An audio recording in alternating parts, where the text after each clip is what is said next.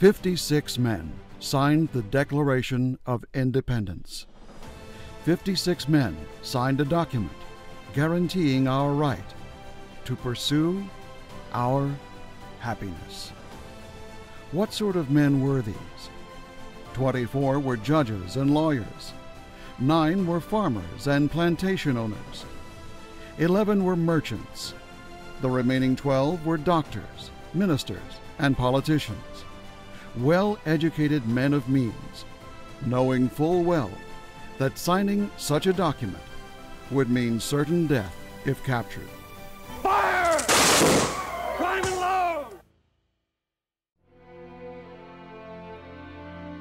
These 56 men sacrificed everything to ensure our freedom. 5 were tortured and subsequently died. 12 had their homes ransacked and burned. 9 died fighting the Revolutionary War.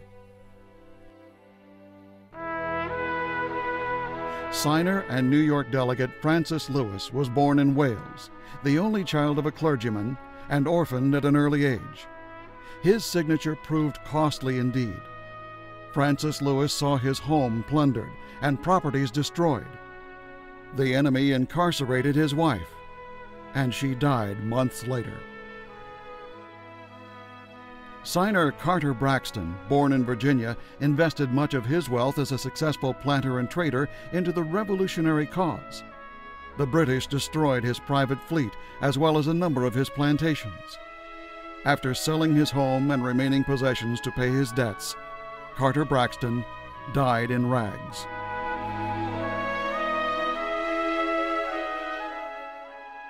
The signers of the Declaration of Independence were men of courage. Men such as signer Thomas McKean, born in Pennsylvania in 1734. Continually hounded by enemy pursuers, Thomas was forced to move his family on a constant basis. He served in Congress without pay. His reward? A family kept in hiding, his possessions taken away, a life in abject poverty. Signer John Hart was a highly successful New Jersey farmer. He served as a justice of the peace and a member of the New Jersey Assembly. Later, John Hart became a delegate to the Continental Congress. After being driven from his dying wife's bedside, his 13 children having fled for their lives, John Hart lived in the woods and forest caves for over a year.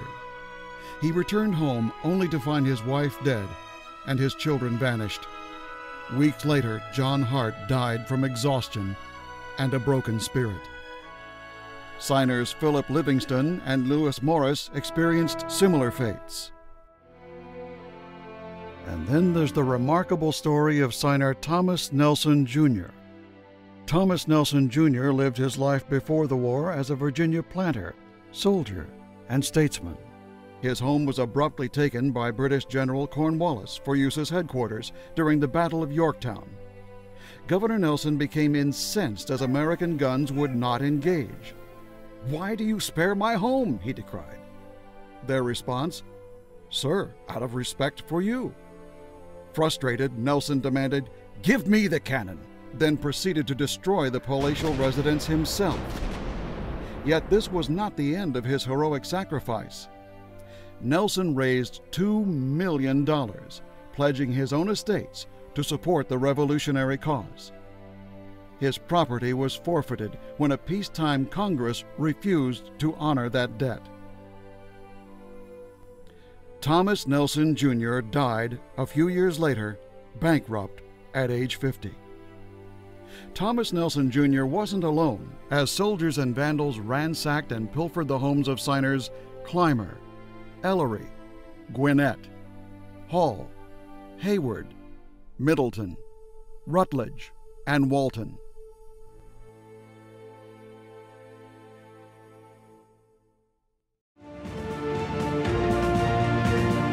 So let us honor the unparalleled sacrifices of these 56 men and thank them.